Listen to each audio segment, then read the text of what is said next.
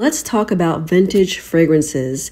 In this video, I'm going to tell you all about Windsong by Prince Machiavelli.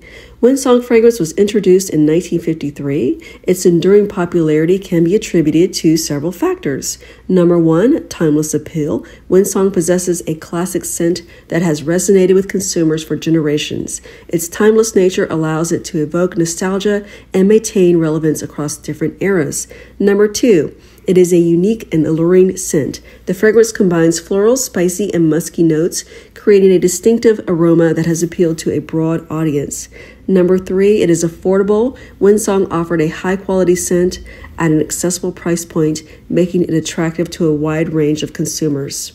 Now, what do I think about Windsong? Personally, I think it stinks.